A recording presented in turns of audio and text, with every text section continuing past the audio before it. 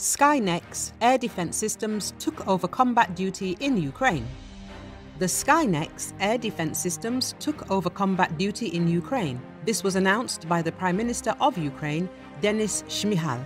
During the visit of the government delegation to Italy, the Prime Minister visited the defense enterprise Rheinmetall Italia SPA. This company specializes in the production of modern air defense systems. Rheinmetall's developments include Skynex's short-range air defense system, in which Ukraine is interested. We need such an effective weapon to protect against drones by which Ukraine is attacked by Russia. This will save dozens of lives as well as important infrastructure for millions of people, Denis Shmyhal stated. Currently, such batteries are already on combat duty in Ukraine. The Prime Minister thanked the partners for their support. Denis Shmyhal noted that now Ukraine is working to get more of these systems.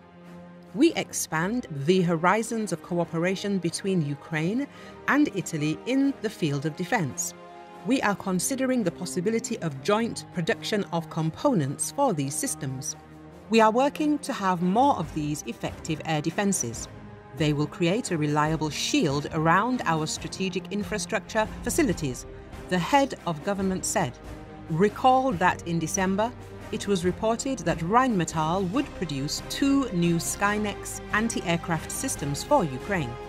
Skynex is designed for short-range air defense.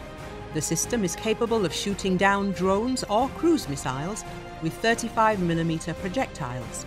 The cost of 2 Skynex units is estimated at 182 million euros. In addition, a memorandum of understanding was signed for the purchase of HS trucks worth approximately 12 million euros. These machines will be supplied with Skynex systems. The 35mm Oerlikon Mk3 gun used in the Skynex air defense system has an effective range of 4,000 meters and a rate of fire of 1,000 rounds per minute. The gun module is equipped with X-band tracking radar, which provides the function of autonomous target search, which makes targeting simple and fast.